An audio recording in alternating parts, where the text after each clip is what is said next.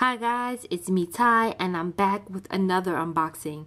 And who do we have? We have Nendoroid 438 Kiryuin Satsuki. That's right, Satsuki-sama from the anime Kill La Kill. Yeah guys, I know, it's so long. I mean, I got this one a few months ago in the haul, and she's only just now being unboxed. That's a serious issue for me, because I love Kill La Kill, and she's been waiting to go on my shelf. But with just so many Nendoroids I've gotten lately, she's just got lost in the shuffle. But now I can happily say it's time to unbox her and to check out all her poses. So here we go. Here's the front of the box, and as you can see, it has her name, Kiryuin Satsuki, with her stern expression on the front, of course. And as usual with the Kill La Kill Nendoroids, they have the writing across the front. Can you guys see? Excellent, because it just totally fits the character. Also, you can see the colors of the box really match the character. You have the white and the blue, which matches exactly with her outfit, if you can see through the box also. Here we have the top of the box. This is a really cool pose with her sword out. I can't remember the name of her sword right now. I'm a really bad fan. But yeah, she has the sword out. There she is. And here's the bottom, which is another great pose. I love the screaming expression. Here's from this side. You can see her with the sword out up top. Sorry. And from the bottom, another great pose, but we'll go over that once we get into the character more. Here she is from the top up here. It's looking extra stern again. That's like the one facial expression she has besides screaming.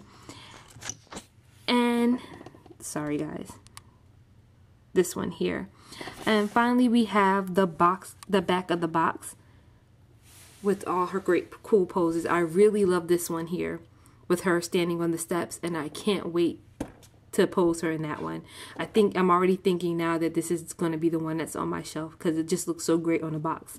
Hopefully I can replicate that when I try putting her together, but we'll see. You know how these always go.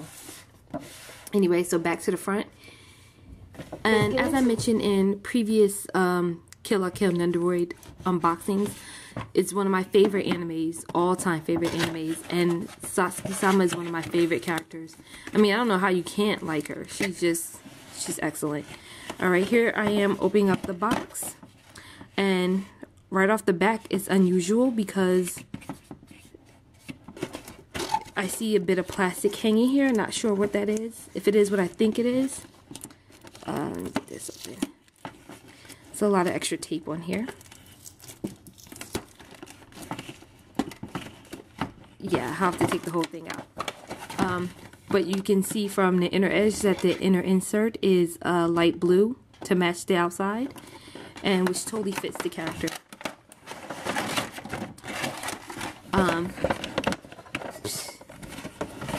Sorry guys, let me see. Closing it up. Sorry about that. You can see more of the red writing across the front screen panel, and you see her number 438 in the back. And it's the same as the case with all the newer Nendoroids. The inside of the box is pretty simple. I apologize for that, guys. As usual, my battery died. But here is the instructions for the figure.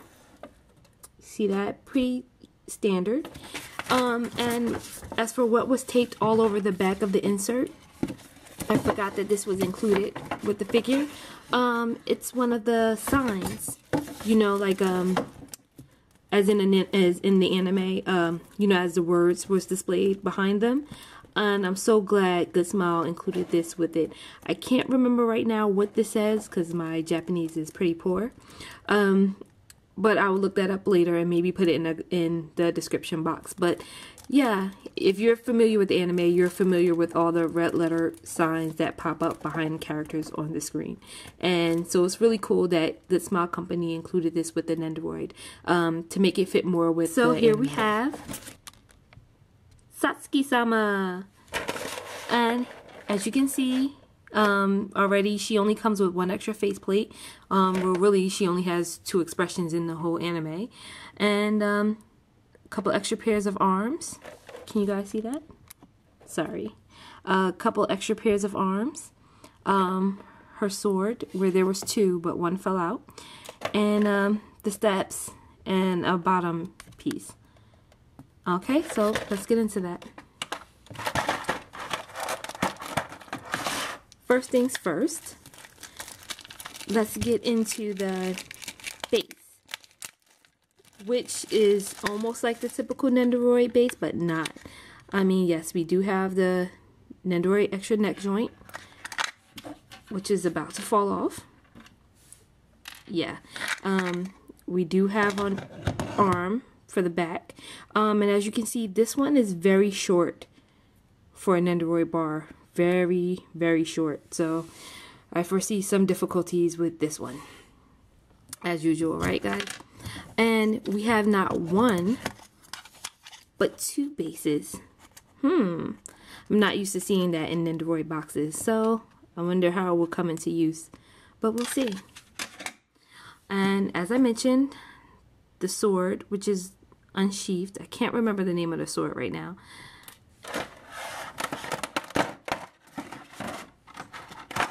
We have this base piece, which looks like bottom of a ship, which is what is actually the roof of the school building she used to always stand on.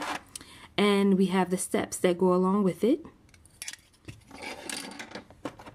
We have this extra plastic piece, which is to hold the clear sign that came in the box on the back of the base.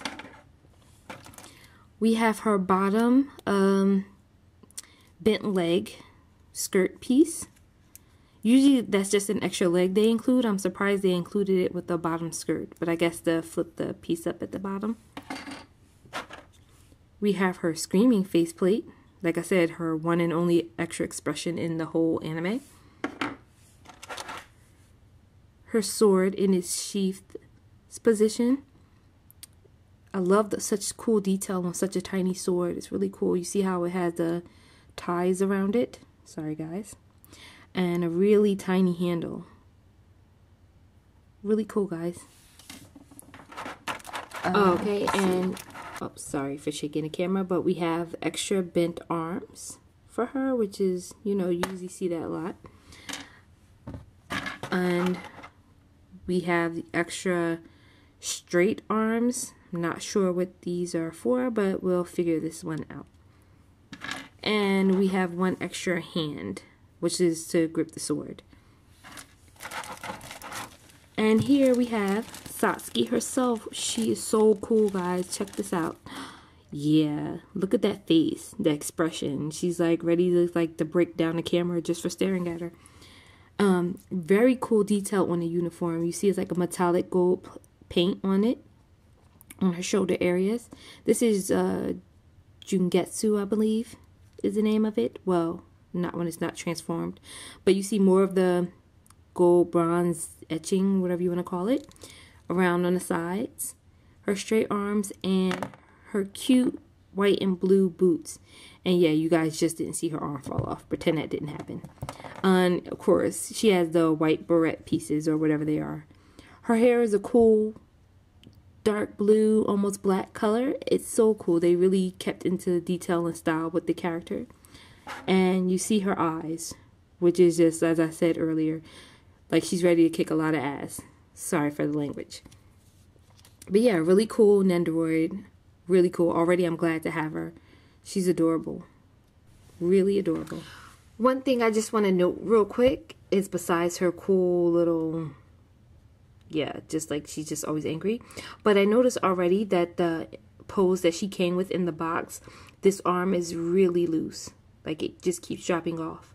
That's why it fell off before. You can see right here, you move it just a tiny bit and it's very loose. See, already off. So I'm not sure if that's like that for everyone or if I just got that defective arm, but yeah, that's going to be one of the problems already. Let's see, keep going. Okay, and here we have Satsuki-sama in all her stern glory. I'm not quite sure what this pose is supposed to be of, but it seems as if she's ready for battle. It's cool. She has the one arm kind of up close towards her face for some reason. And as you can see, her sword here is unsheathed. And from this side profile, she looks even cooler than front-wise. I do want to show you though, I did have a little issue with the back bar, because if you don't pose it just right, her hair will get in the way of it. But it wasn't too difficult. But doesn't she look cool, especially like I said from this side profile? She looks so awesome. I'm not sure, like I said, what this pose is supposed to be of, but she looks cool no matter what. Okay, I have to say, guys, I'm just kind of disappointed right now. One of the coolest Nendoroids to be made, and this one has such posing issues. I have to say, she does look kind of cool right here, but I was going for this pose right here on the box, and trying to get her in that pose is just torture. Besides the loose arm issue on this side, the sword handle is a bit, see how the arm just dropped off? The sword handle is a bit loose in the grab hand. And as I mentioned earlier, the bar issue as well. So you see she just kind of droops off. Yeah, I'm so disappointed, guys, because that's a really cool pose and I love it. It's just torture, pure torture, trying to get her in it. I actually got her to look cool for exactly 2 seconds before I pushed the play button and everything began falling apart. Yeah. As you can see, like I said, I was going for this pose here, and though she doesn't look too bad, yeah, I can't even get her to stand up, especially with the way this bar is in the back. Her feet doesn't really touch the bottom of the base too well, so she tips over often because she's kind of top heavy, as the case with most Nendoroids because of their big heads. Okay, 2 things I wanted to show you guys while I was changing poses. To change her faceplate, as we know, sorry, I'm pulling her out of focus, it's usually you pull from the front of the head and pull it forward, which is still the same case here, but as you can see, the line comes all the way down through her hair, which is unusual for all the Nendoroids I've had. So yeah, this one's kind of stiff also. I'm not sure why that is. Sorry. Let's see. Yeah, this one's kind of stiff because of the hair issue. Sorry, she's all out of focus. Whoa, so this is the entire front bang piece. And usually we're not used to seeing it so long on the sides. Usually we're like cut off between here. But I guess between her barrettes that they did it this way. So there's the front. And you pull the front face off from there, which I didn't have to. Usually you don't have to take the head off on the newer ones, but because of the long hair, it was giving me difficulties to do it that way. So there you go. Also want to show you on the lower half. Normally it's 1 peg attaching it, but in this case it's 3. See that? 3 pegs. And no, this isn't a bootleg. I got this one from the Crunchyroll store, which is an official distributor for Good Smile Company. So yeah, it is an official product, but it has 3 pegs to go under the breastplate area instead of the 1. Okay, so on to posing. Next we have Satsuki-sama here with her screaming face and her fighting pose.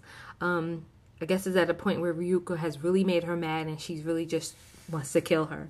And as you can see, she's totally battle ready. I love her facial expression on this and the way she has the sword raised.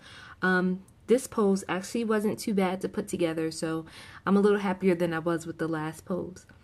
But as you can see, she really looks fierce here. Really looks crazy, like, yeah, she's just ready to go at it. Oh, and I would love to see these two displayed in a fight scene together, like with her and Ryuko. I think that would be excellent. And so far, well, maybe because I had the difficulties with the other poses, but I really love this one. I'm contemplating keeping her in this pose here. But yeah, there she is. Isn't she cool? And here we are coming to an end as Satsuki-sama ascends to the top of the school to look down on everyone as she normally does. And as I guess, guys, this is the coolest pose that was on the box. This is absolutely terrific. Sure, there was the difficulties, especially since, as you can see, it's using both bases. One for her and one for the school platform. but it's just so worth it. Check this out. As she's ascending the stairs, sword out, her face is as stern as ever, and she totally looks like the snob who is head of everything and totally looks down on everyone. And I have to say, I guess this is the one going on my shelf because it looks fantastic. And I can't wait to pose her with everyone else. Finally, our time with Lady Satsuki is at an end. I finished up with this last pose, which though is not on the box, is of course suitable and definitely straight from the anime. I have to say, guys, overall, even though I was very disappointed with the way things went with this Nendoroid, I still really love her. She still has a great expression, and I still don't regret getting her, even though if she had been my first Nendoroid of my collection, she probably would have been my last. That's how frustrated I got posing her. But again, like I said, I don't regret getting her. I'm still happy with her. And even though she has more issues posing her and with arm issues like as Ryuko did also from the Kill la Kill anime, I still do love this Nendoroid, and I can't wait to see her on my shelf. This pose I love the best, even though it's not quite viable as a pose for my shelf. Strictly because, as you can see, the sword is not really attached. It falls down quite easily, and trying to put the whole setup together is a bit of a pain, as with most of the other poses that we tried so far. But I will go for, I think the one of her going up the steps will be her display pose for my shelf. But that's it for now. Like I said, overall I do still love the Nendoroid, even despite all the issues I had with her. And I hope this unboxing didn't bore you too much. Thanks for watching. Bye.